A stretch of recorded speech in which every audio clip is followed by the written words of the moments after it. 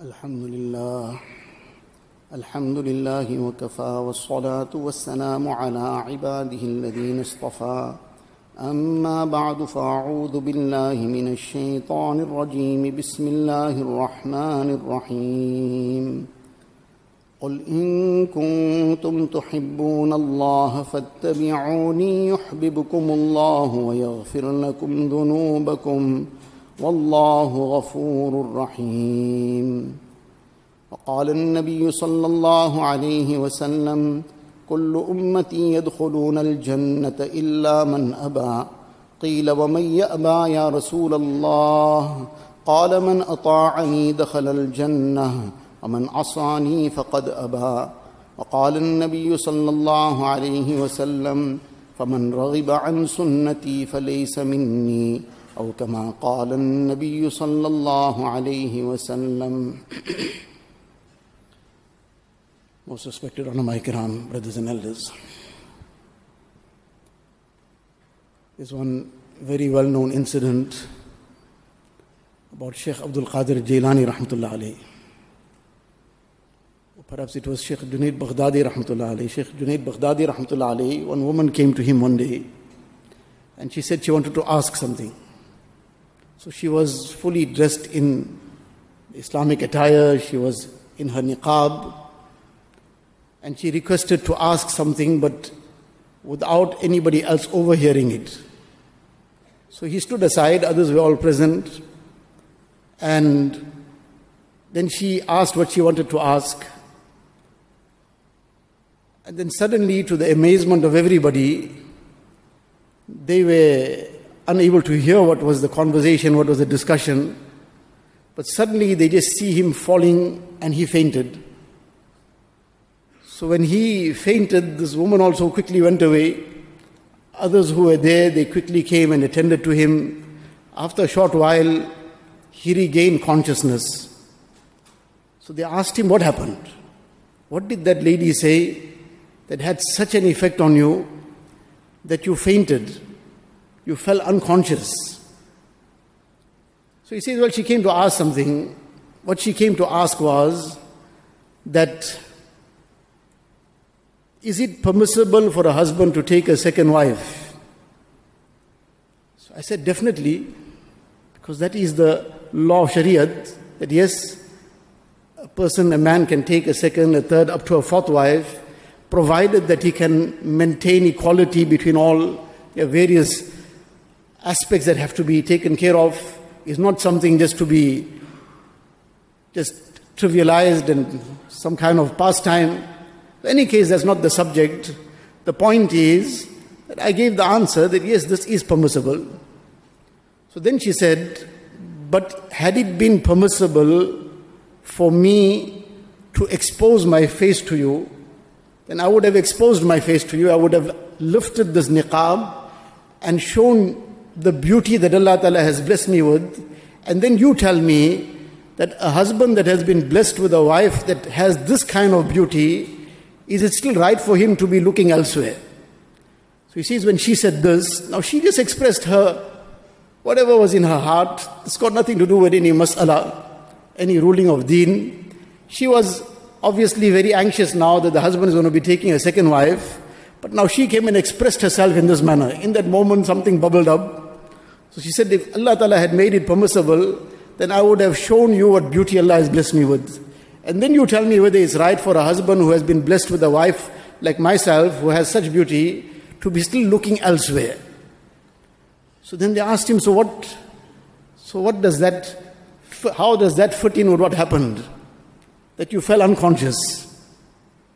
So he replied and said that my mind went to this, that if on the day of Qiyamah Allah Ta'ala asks me that I was the creator of all beauty, I was the grantor and the benefactor of everything, I was your Khaliq and your creator, I was your sustainer, I was your nourisher, I granted you everything, and despite that, you still turned your attention to Ghairullah, you turned your attention to others, you turned your attention to those who were opposing me.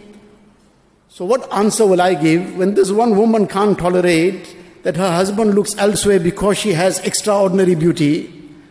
then how am I going to face Allah Ta'ala that I didn't give my total focus to Allah Ta'ala, whereas Allah is my benefactor, Allah is the creator of all beauty. So this had such an impact on my heart that I fell unconscious. Now this is an incident of a very pious person, what impact this had on his heart. But now in the same vein, this gives us something to ponder over. That just as we should have our entire focus towards Allah Tabaraka wa Ta'ala, Allah who is our creator, who is our sustainer, who is our nourisher, Allah who is the one who has blessed us with everything. Every breath that we take is purely His grace and mercy.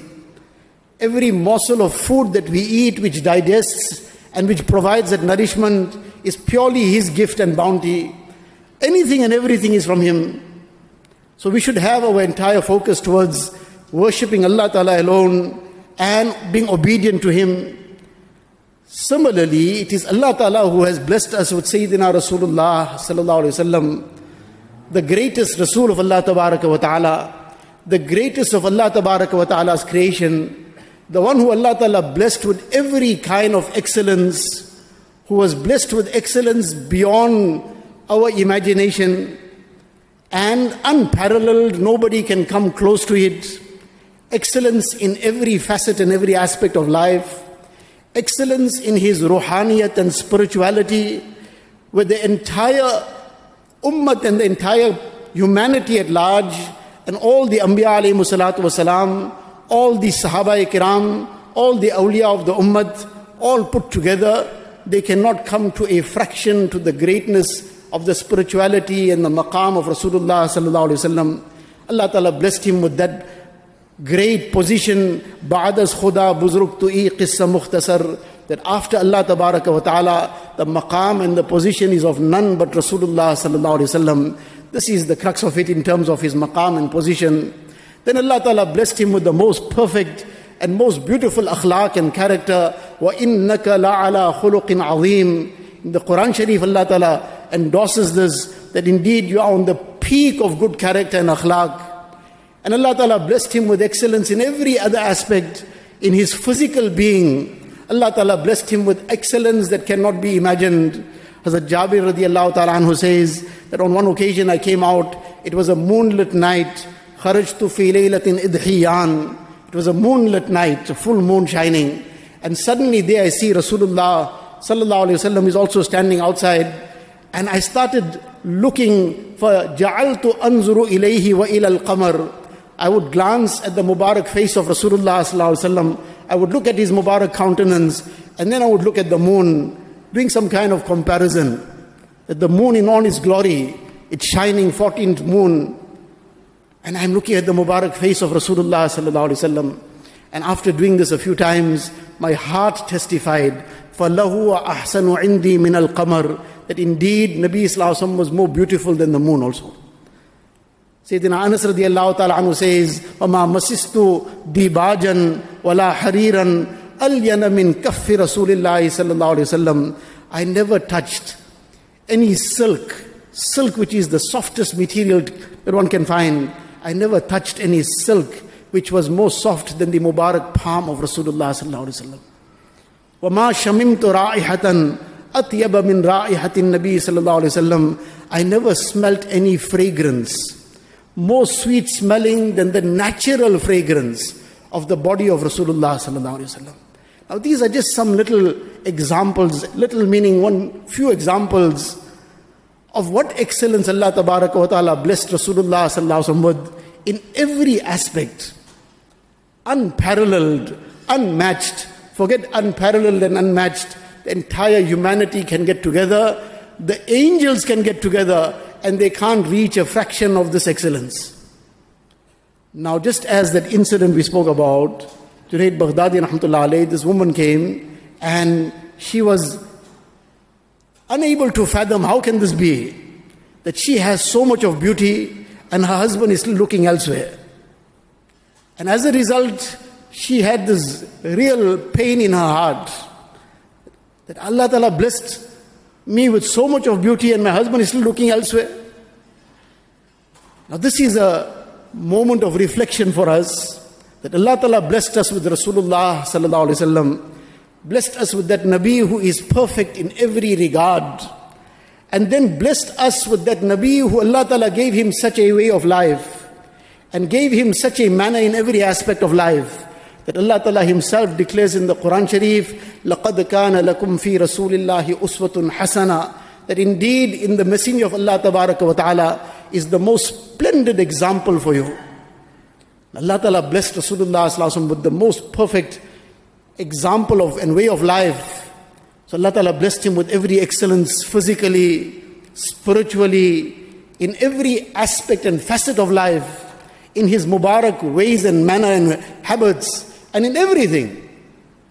And then Allah Ta'ala blessed us with that opportunity, with that bounty, with that grace and mercy to be in the ummah of Sayyidina Rasulullah Sallallahu Alaihi Wasallam. So if on the day of Qiyamah, our Nabi Kareem Sallallahu Alaihi Wasallam has to ask us that Allah Ta'ala made you my ummati, and Allah Ta'ala made me the perfect being from all of humanity and beyond all the angels also. Allah Ta'ala blessed me with all the perfection, physically, spiritually. Allah blessed me with that example which Allah himself endorsed. لَقَدْ كَانَ لَكُمْ فِي رَسُولِ اللَّهِ أُسْوَةٌ حَسَنَةٌ. So I came to you with this most perfect way of life. And then in order to pass it on to you, I undertook every sacrifice that had to be made. I saw every kind of difficulty and hardship, and I took it in my stride. Why? So that my beautiful way of life, the deen that I brought, that could reach you, and you too could be successful in dunya and akhirat. So Allah Ta'ala blessed you to be in the ummah of the most perfect Nabi, with the most perfect way of life. What attracted you in somebody else? What attraction you found in the West? What disinclination you had in my way of life? How come you didn't find that attraction that Allah Ta'ala put in everything that Allah Ta'ala granted me? What made you still look in the ways of others and find something appealing in their way of life? If such a question is asked to us on the day of Qiyamah, what answer do we have? Can we give any answer? And Allah Ta'ala puts this question to us. I sent my beloved Nabi to you, and he made every sacrifice. He saw his Sahaba Kiram being martyred. He had to tie stones to his Mubarak belly out of extreme hunger, just in order to pass on this message of Deen, so that it could reach you someday. That he went from person to person in Mina, مَيْ يَأْوِينِي مَيْ يَنْصُرُنِي حَتَّى أُبَلِّغَ رِسَالَةَ رَبِّي. That these people of Makkah Mukarramah have now tortured me too much. I need some place, I need some refuge somewhere, where I can, from which place I can now pass on the message of my Rabb. Not so that I can sit with peace. I need some refuge, some people to help. For what? So that my ummatis who will come later, in the 20th century or 14 centuries later, those ummatis also must get my message. They too must learn what is my sunnah. They too must learn what is the most beautiful way of life. And they too must gain success in dunya and akhirat. So Allah Ta'ala asks us on that day that I sent my beloved Nabi Sallallahu Alaihi Wasallam to you. What appreciation you showed, that his Mubarak way of life reached you. This was preserved and passed on from generation to generation, and it reached you as well. And his most beautiful example was presented. But how did you respond to it? Did you conduct yourself in his Mubarak way? Did you have some iota of that concern for Deen that he had? Did you adopt his Mubarak Sunnah in all your ways? Or did you find some attraction in the ways of the West, which was directly opposed to the Mubarak way of Rasulullah Sallallahu Alaihi Wasallam? You found something better in their appearance. You found something better in the way they have their weddings. You found something better in their manner of business. You found something better in all the other things, and you didn't find that attraction in what my Nabi came with. So we find that this is a thing that we have to ponder on. In the month of Rabiul Awwal, generally we hear the Mubarak Seerah of Rasulullah Sallallahu Alaihi Wasallam over and over again. Indeed, the Mubarak Seerah of Rasulullah sallallahu alaihi wasallam, this is something very dear to us. It should be very close to our hearts, and it's not confined for the month of Rabiul Awwal. It is a part of every day of a mu'min. Because a mu'min, he cannot live his life without the Mubarak Seerah of Rasulullah sallallahu alaihi wasallam. Because that is his guide. That is his example. So it's not something for a specific month or a specific day. It is all year round, every day, that we live the Mubarak Seerah. And we learn about the Mubarak Seerah of Rasulullah sallallahu alaihi wasallam as well. Unfortunately, it's a very big tragedy that sometimes we know more about people who have no iman also. Let alone others, people who have no iman. We know more about their lives, about their issues, than we know about the family of Rasulullah sallallahu alaihi wasallam, than we know about the Mubarak life of Nabi sallallahu alaihi wasallam himself. We've read about the biographies of cricketers and footballers and who not. And many a young person, and Allah knows best, old person also, will be able to give us the entire names of the entire cricket teams and rugby teams and soccer teams, and Allah knows best what are the teams. But about the personality of Rasulullah himself, sometimes basic things also we are unaware of. Many years back, I once asked one youngster, out of the blue, he was talking something, so I asked him that the Wimbledon, something about Wimbledon was carrying on at that time. So I asked him, who's number one in this whole Wimbledon thing you're talking about? So he gave the name, and then the second, number 2 and number 3, and up to number 10, he's just rattling off the names without any hesitation, without thinking twice.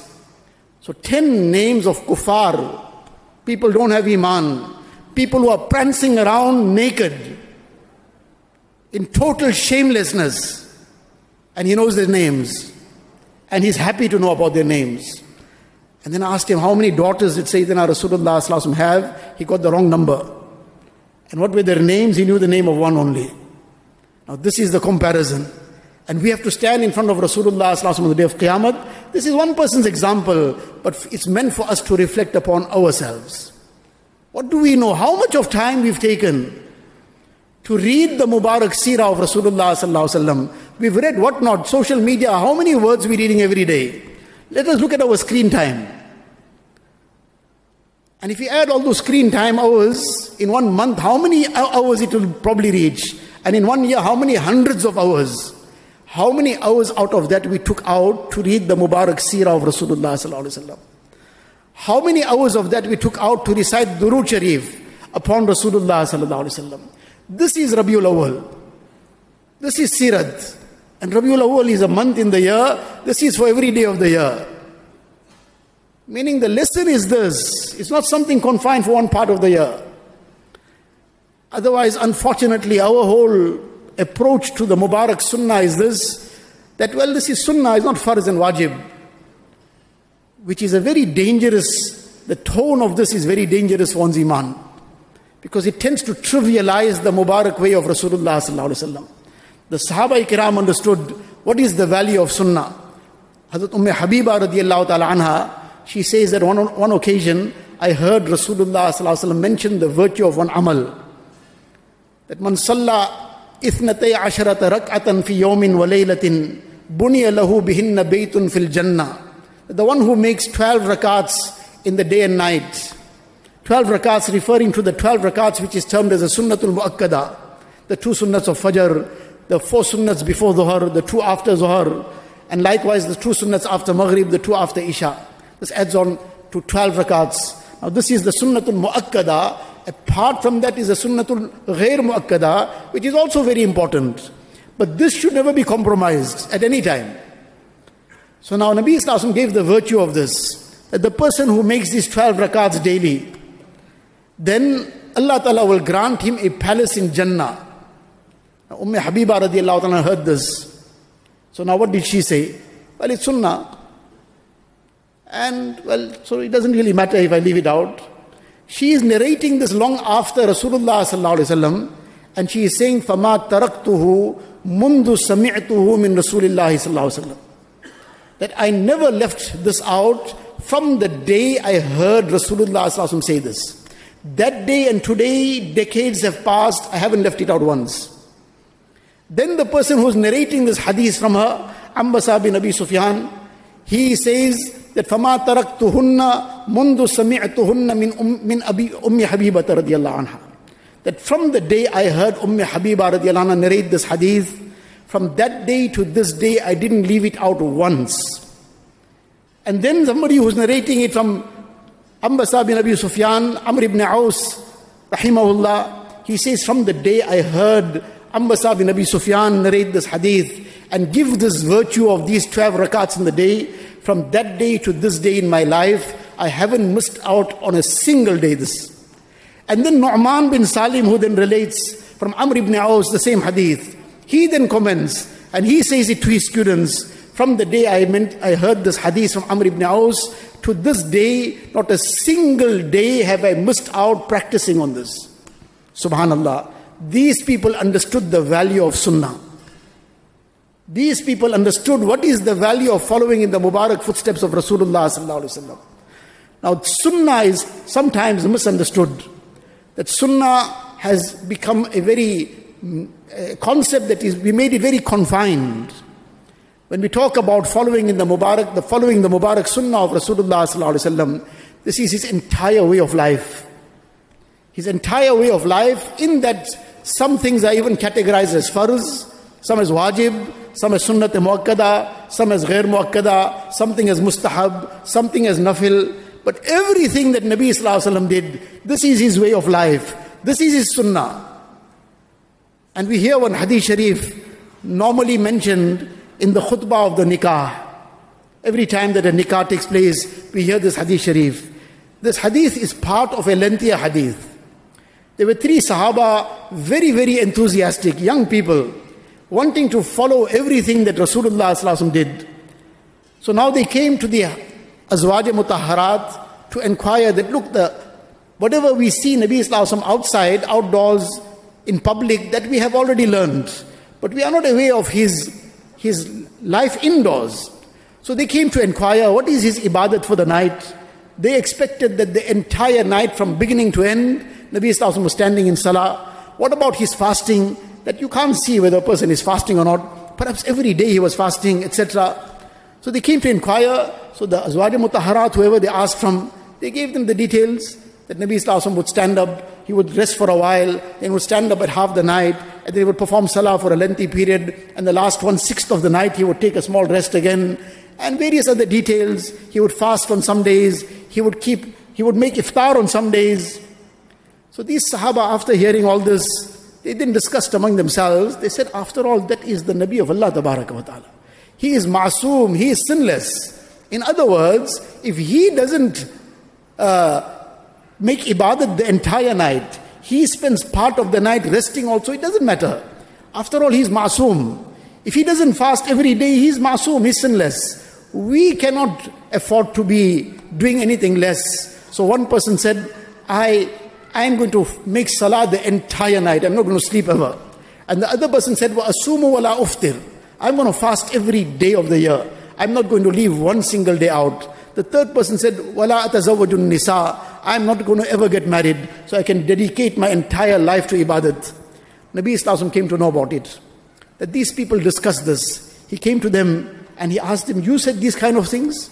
So they said, yes. In other words, you are ma'soom, you are sinless. You don't make ibadat the entire night, it's fine for you, not for us. Nabi sallallahu alaihi wasallam said, inni akhshakum lillahi wa atqakum. That I have the greatest taqwa and the greatest fear of Allah Tabaraka wa Ta'ala. Inni a'lamukum billah. The one who recognizes Allah Ta'ala the most is me. And Allah blessed me with the most beautiful example. Asumu wa uftir. Some days I fast, some days I don't fast also. Meaning in the rest of the year, Ramadan is farz. So there were Mondays and Thursdays, Nabi Sallallahu Alaihi Wasallam also kept fast, always fasted generally. Other days as well in the week, 3 days in the month, in the middle part of the month, etc. But there were days where he didn't fast as well. He performed part of the night salah, part of the night he rested as well. And he said, وَأَتَزَوَّجُ النِّسَاءِ, and married as well. And Nabi Sallallahu Alaihi Wasallam then on this occasion, after giving this advice, said to them, فَمَنْ رَغِبَ عَنْ سُنَّتِي فَلَيْسَ مِنِّي. The one who inclines from this way of mine, he wants to do something differently, then he is not part of me. Now can we imagine where this was said? That mashallah ibadat, these people had a tremendous zeal. They were so enthusiastic. But even in that ibadat, Nabi Islam said, you follow how I'm doing it. You follow my way, otherwise it's not going to get that same endorsement. Now can we imagine, even in this regard, Nabi Islam cautioned them. Now what is going to be the case where somebody left the way of Nabi Islam to adopt the way of the West? Nabi Islam taught so many things in life in the most perfect manner. And somebody says, no, I'll do it how the West does it. Nabi Islam, just some few examples, time is already up. Nabi Islam taught about dressing. How to dress in loose-fitting garments, garments that cover. And the Western style is garments that expose, everything body-hugging. So now even in ibadat, Nabi Sallallahu moderated it. You follow my way. What are we going to answer? That your Mubarak way was this, but the way of the West, I found some attraction in that. So I took that. Your face was something, but I found attraction in somebody else's face. Your garments was how you kept it above the ankles, but I found attraction in somebody else's style. Your Mubarak way was to sit and eat, but the Western style that came to us, this became the norm, that we walk around with plate in hand and eating like Allah knows best what. So now how could we leave that out and take your way? Now these are just little, your Mubarak way was when you're eating out of a utensil, then you used to clean it and lick it clean. You should not leave one grain, one drop. And you used to say, فَإِنَّكُمْ لَا تَدْرِي فِي أَيِّ طَعَامِكُمُ الْبَرَكَةِ, that you have no idea in which particle of food is the barakat. So therefore clean everything. And this is a ni'mat of Allah Tabarak wa Ta'ala. Don't discard a single particle of ni'mat. But the Western style was you must ask for 1 cup of tea and drink half and waste the other half. Otherwise you are not in tune. Otherwise you are outdated. Otherwise you don't have style in you. You must ask for a glass of something to drink and you must leave 3/4 or leave quarter wasted. Otherwise then you're out of style. So now we found something else, na'uzu billah. What answer are we going to give to Rasulullah sallallahu alaihi wasallam? On the day of Qiyamah, the West is not going to come and intercede on our behalf. Nowhere else anybody is going to help. But on the day of Qiyamah, we will require the shafa'at of Rasulullah sallallahu alaihi wasallam. Already in the qabr, just to finish off on this hadith sharif, Nabi Sallallahu Alaihi Wasallam once addressed the Sahaba Ikram, and then he said to them that tuftanuna fi quburikum, you are going to be tested. You are going to be tested in your qabr. And this test is going to be very severe. It's going to be, the intensity of it is going to be close to the intensity of the fitna of Dajjal. Not an easy test. And then among the things that will be asked in the qabr, Nabi Sallallahu Alaihi Wasallam said that it will be asked to you, وَمَا تَقُولُ فِي هَذَا الرَّجُلِ, what do you have to say regarding this personality? Regarding the personality of Sayyidina Rasulullah Sallallahu Alaihi Wasallam. Then Nabi Sallallahu Alaihi Wasallam further said that as far as the mu'min is concerned, the true believer, the person who believed fully in Allah Tabaraka wa Ta'ala and lived his life correctly, what he will answer, that huwa Rasulullah, huwa Muhammadun Rasulullah, qad ja'ana bil bayyinati wal huda. That he is the messenger, Muhammad sallallahu alaihi wasallam, the messenger of Allah Tabaraka wa Ta'ala. He brought the clear signs to us. He brought the guidance from Allah Ta'ala to us. فَأَجَبْنَا وَاتَّبَعْنَا. We accepted what he brought, the da'wat he came with. وَاتَّبَعْنَا. And we followed him. The commentators of hadith, they write on this note that this answer, this highlights, that person will be able to give the right answer who also had ittiba' in his life, who followed in the Mubarak footsteps of Rasulullah sallallahu alaihi wasallam. If he followed in the footsteps of the West, he won't be able to give this answer. وَاتَّبَعْنَا. And we followed him. And on that day is not what we memorized that will speak, it is what we lived that will speak. Our actions will speak on that day. Our actions will speak in the qabr. Allah Tabarak wa Ta'ala give us a tawfiq that we become true followers of Rasulullah sallallahu alaihi wasallam, not just namesake, not just in some selected things. In every aspect of life, we make our lives in accordance to his Mubarak way of life. That is where lies our success in dunya and in akhirat. Wa akhiru da'wana alhamdulillahi rabbil alamin.